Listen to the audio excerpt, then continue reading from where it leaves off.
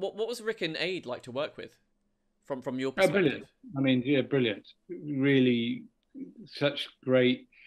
Apart from anything else, they wrote it all, so they knew exactly what they were doing and how it worked and what their intentions were. But also the precision, particularly the violence.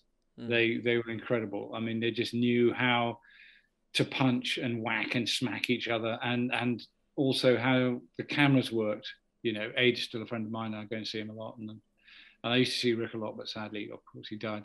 Mm. But no, it was my sort of highlight for me because I had that entire show completely under my control and working with those two geniuses. Mm.